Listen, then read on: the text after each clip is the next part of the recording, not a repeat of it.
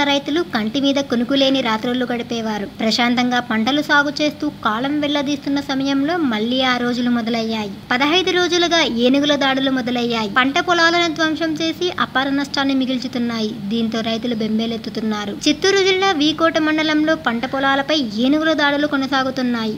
అరటి, మామిడి, టమోటా, పశుగ్రాసం తదితర పంటలకు అపార నష్టం కలిగిస్తున్నాయి.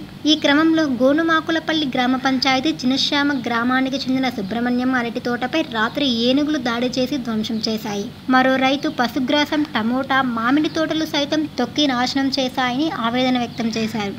వారం రోజులుగా పంట పొలాలపై ఏనుగులు దాడులు చేస్తున్నా అటవీ శాఖ అధికారులు పట్టించుకోలేదని రైతులు మండిపోతున్నారు. జిల్లా పాలనాధికారి స్పందించి ఏనుగులు పంట పొలాలపై దాడి చేయకుండా పటిష్ట చర్యలు చేపట్టాలని రైతులు కోరుతున్నారు.